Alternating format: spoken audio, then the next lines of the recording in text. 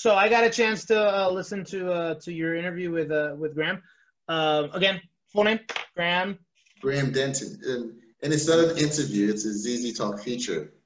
I'm sorry, ZZ Talk feature. Where but real quickly, most features have obviously not included the second Z. It's been the first Z. It's just Zeno is an animal. He sees interviews that he wants to do. He goes and gets them. So, and he's actually phenomenal at interviews. So great job, man, on all these interviews so far. They've been really good. So your recap, of course, was Graham Denton, and Graham Denton was talking to you about, or ZZ feature was with Graham Denton, and it was a feature on Native American issues, Native American rights. If you haven't had a chance to listen to that, please go back and listen to it because it actually is a really good interview. He raised a lot of good points that actually have, to me, drawn a lot of parallels with Latino Americans, right? So one of the things that, the first thing that popped out to me, right, was the part where he talks about how him and his mother are card-carrying members of, I think he said Cherokee tribe? Oh, damn. I wish you'd told me you were going to bring this up. Because I had it written somewhere. It's all right. His tribe. The tribe that the Native American tribe that his family belongs to. Right? I think Navajo, maybe Arapaho, something like that. Yeah. Well, and what that automatic, now the way he said it was kind of basically that was kind of a little bit of a native, was that he's basically said that was a little bit Native American like implemented and American implemented, or was it mostly, or he basically said all of it was American implemented?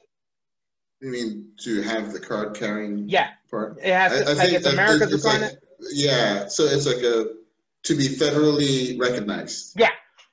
So instantly that reminded me of a parallel. I don't know if you remember this law that was trying to be passed in Arizona. I believe it was Arizona, where they were trying to pass a law where a police officer could ask someone who looks illegal their status. Basically profiling. Right?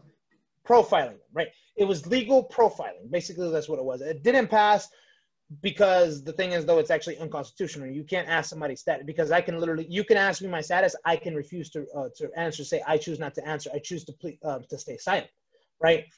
Because that's basically against the was it Fourth Amendment? Yeah, Fourth Amendment, right? Due process. Like pleading the fifth, like not. No, not pleading the fifth. The Fifth Amendment is against self-incrimination. Okay. Due process is the Fourth Amendment. I don't know. I haven't looked at my pocket bill of rights lately. No, you haven't looked at it? Dennis Kucinich used to carry it. That's the reason why I wanted to vote for him way back when. So I thought Dennis Kucinich was the size of the Bill of Rights. I'm sorry. That was cheap. I'm sorry, Mr. Kucinich. Hey, look, Mr. Kucinich, to me, you're still awesome. I still have his bumper sticker that I got a long time ago. But it's the 5th and 14th Amendment, actually. So the 5th and 14th Amendment allow you to, right? So that's it's kind of against that. Now we could definitely get somebody a lawyer to speak on that to kind of give us more information on that. But it's the 5th and the 14th Amendment. That's basically, so it was the 5th Amendment. Sorry. So 5th is for self-incrimination. 14th is what about service? Denial. I think that one's denial. Denial of nor shall any state deprive any person of life, liberty, or property without due process of law. So you're depriving somebody of their liberty. Okay. Right. That I think that's what they were basically doing, and it just didn't hold up. But this is way back when it was George Bush's time, so I can only imagine if they try to pass that during Donald Trump time with something that we'll talk about in a few minutes about the Supreme Court being stacked now against rights because they're trying to stack it to a conservative court. But anywho, that's the first parallel that I got for the Latino community and the Native American. It's kind of that instantly came to my mind about how they used to do stuff like that, right? I'm pretty sure that the same thing with they've done that with African Americans, probably post-slavery. That's how they did the. Well, even we don't even have to go back that far. If you want to talk about trying to put laws in place where they're allowed to just profile and then make sure that you have certain identification. Stop and frisk in New York. Oh God, you're right. And guess who started that? Yeah. Bloomberg. they literally could just like look at you and say, "Hey, I think you look suspicious. I'm gonna frisk you," and it was legal. So yeah, Hey, I think you look minority enough. I need to. yeah. Basically, what that So was. yeah, you don't even have to go back to slavery. That's a good point. That sucks that you can't. I really wish it was like we could go all the way. We have to go all the way back to slavery, but no, we only have to go back to the early 2000s. So, anyways, so that was the first one, and then the other one that I thought about was colonization assimilation, where he was talking about how people who assimilate, they kind of get looked at within the native community as falling into the colonizers, like views or whatever, and that Yeah, instantly made me think of Latinos not speaking Spanish. yeah, Like how a lot of times, like me, I won't lie, I'm guilty of this when I see, like, I have in the past made fun of Latinos who don't speak Spanish, because the fact is I've been made up for the fact that my Spanish is horrible. yeah. So it's kind of like You don't have the dialect, or you don't have the proper the pronunciations of like exactly. I a. don't have the proper pronunciation. I don't know all the rules. I don't know how to write it. Thank God It, for autocorrect in Spanish, though. yeah. That's kind of helped me out. In But Nigeria, they call foreigners or people, not foreigners, but Nigerians who maybe speak with a foreign accent, so they call them ajebata. Yeah, so would you every suffer from that? Like, do you is I mean, does your when like yeah, when I went there, I heard it, and also some Nigerians here, like when I was in the African Student Association in West Georgia, I guess I wasn't as in tune with mm, Nigeria as the rest of them. I got that, but I mean, it wasn't to the point where I felt like any sort of like I'm gonna jump off a bridge or okay? anything. But So but one real quick thing though, there was a term that Graham used that I'd never heard before. That like Apple. I was like, sure, yeah. When he said apple, it was like red on the outside, white on the inside. Like, Well, you wow. remember how last time I talked about on my blog and how certain because I was talking about how there's white writers who do Latino shows or whatever. But one term that I hadn't heard that actually I heard on that show, but I hadn't heard it before. But actually, it turns out that actually some people say that it is true. Is coconut for Latinos, brown on the Mm, outside, white on the inside. mm, Like so that it's just kind of like all of us end up having to deal with that yeah. kind of stuff, you know. So yeah. So did you hear what I said about Mm-hmm. coconut? All of us All right. happen to deal with that stuff. Yeah. Yeah, the same For us, crap basically. it's Oreo for black people. Oh yeah, exactly. And then what was I gonna say? Um, I loved what he said about we have to hold people to the society to a higher standard by attempting to identify with the most marginalized people. Like that was just that was phenomenal. That's basically a summarization of what a lot of us are feeling when we're going out here and doing these protests and demanding change. And that was in response to the question I asked him about, it seems like, I think how I phrased it was that it seems like if anyone's social media feed is representative of the idea of injustice anywhere is a threat to justice everywhere, it's probably his, right? Because he's always talking about, things about Black Lives Matter. He's talking about, I think his page was one of the first pages I saw about the hysterectomies that were supposedly happening Yeah, in ICE detentions. which Um, like he talks about all these different groups and all that stuff. And I asked him, does he ever feel like, because the one that he should probably identify with the most is the Native American issues. Does he ever feel like there's so much emphasis on all these stuff going on with these other groups, and there isn't any emphasis on Native American stuff? Is there a level of what's the word? a Uh, tier, a tier of yeah, like yeah, because I or feel like like there's a tier of feeling these like people, these people. why don't they care about my issues? Yeah, And that's where he went into that. That he feels like you have to look out for like marginalized groups everywhere, like or wherever and they may be. that's actually why I have been on. I don't like you see my page. I talk about Black Lives Matter all the time. I go into different things that just seem seem wrong for other particular groups because that is one of the reasons why, right? Because I don't see Latino issues being at the forefront as much as they should be. So me as being an ally to Black Lives Matter, me being I'd be an ally to Native American issues, right? Being an ally to Asian American issues, being an ally to those allows for me to be able to say, hey, look, I'm with you, I'm fighting with you, but also, hey, look at this. Look and see what's going on here, right? Yeah. Like, let's make a coalition of all of our issues because all of our issues need to be answered, right? So it's just because I've always felt it's always been, now. First of all, Latinos are a little bit different because the fact is that we've also always, and I think Asian Americans are the same way. We've always had a separate culture from standard America because we voluntarily came here, right? Like yes. so. I was gonna jump on that too about the fact that for like Native Americans, for instance, a lot of their culture has been stripped away. You know how he talks about almost a forced assimilation, cases where they will do forced adoptions and like pull people from which their again they're families. doing now with Latinos up at the border. Right. So that was going on with Native Americans, but then also there are a lot of African Americans who don't know where in Africa they come from. A lot of these places that they supposedly that the genealogy goes back to, a lot of these countries didn't exist when they left, home.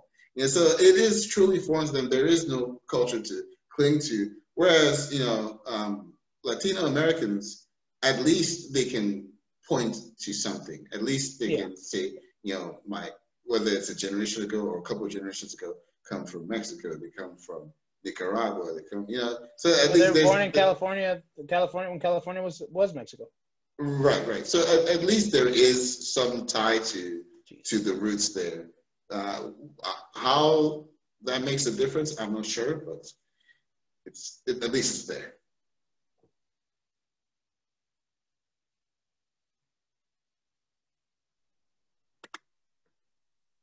Great point. So as far as sorry guys, I had a technical difficulty, but Zeno made a great point. So, anyways, one thing that I also wanted to add to was the fact of where he talked about context, right? Like sometimes somebody could say the wrong thing at the right time in regards to he was talking about the tomahawk shop and stuff like that.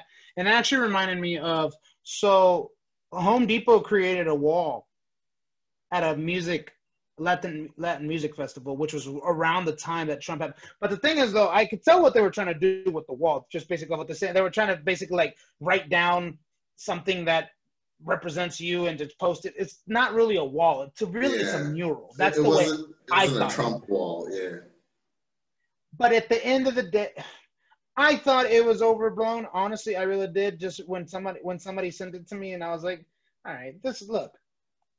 There are times where people should not be offended by certain things. Like, it's just like, you gotta understand that sometimes there is issues where you need to be offended. And there's sometimes it's like, all right, you're overthinking this. I felt like that was overthinking it, but at that time it was the wrong context. Yeah, like, I think sometimes it was something.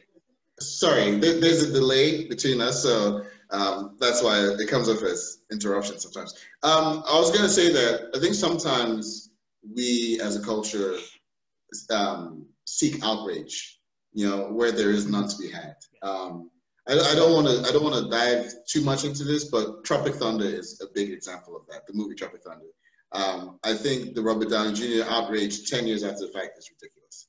But anyway, sorry. Go on. Yeah, well, not only that, but the funny part was that there was no outrage within the Black community over that, right? But there was outrage from the handicapped community about the Ben Stiller character, right? Because they felt Jack. That one was, because you could tell that there was one where one was ridicule of a certain disability, while the other one was, at that time, it was just Robert Downey Jr. playing a what's it called? Method actor.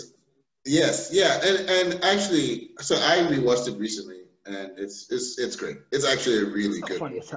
And it's ridiculing Hollywood's, like they could cast a Black guy for this role, but instead they went and got this Australian guy just because he's a method actor and he's like Daniel Day-Lewis type. They went and cast. That's what I was gonna say. I feel like they were mocking more Daniel Day-Lewis than any like an actor like Daniel Day-Lewis, or even Ethan Hawke, because Ethan Hawke's a little bit of a method actor too.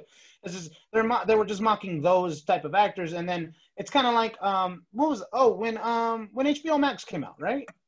Remember they took out Gone with the Wind? And like mm. I told all my friends, and every black friend that I had agreed with me. There was no black person outraged about Gone with the Wind being on HBO Max. I didn't.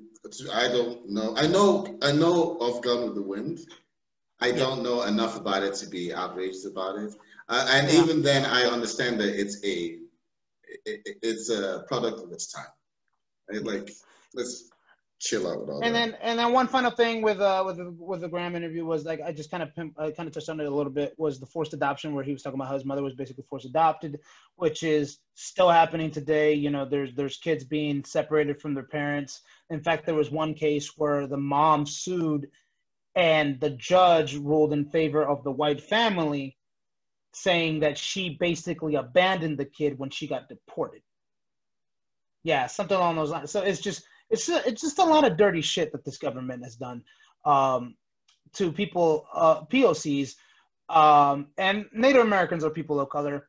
Latinos are people of color, right? BIPOC is the term, which I didn't know before, but it's like Black, Indian, Indian being Native American, and people of color. So. Yeah. So it's just kind of like that's just like it's just like it's a really great interview. You did a great job. That was a great conversation. Definitely something to go back on and want to read up on. So great interview. Like I said, it resonated with me as a Latino in regard. I've always kind of felt a little bit of a resonate.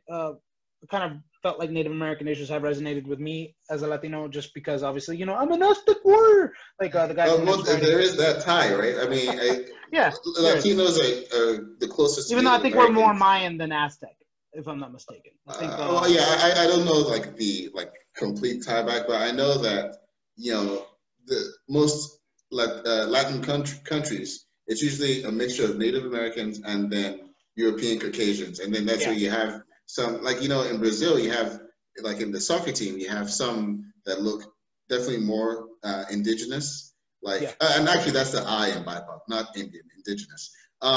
You have players like Neymar, who looks like indigenous, and then you have other players like, well, even though he's retired now, but like Kaká, who looks like a white dude, yeah, just with a bit yeah. of a tan. And So, Pele, who's black. and Pele's black, exactly. Yeah, so his is the, the slaves that came through and all that. So, Good job, sir. I'm bringing it back to soccer. always got it, Always. at least once an episode. All right. All But right, anyways, thank you. great interview. Guys, if you get a chance, go back and listen to it. Yeah. All right, All right. so.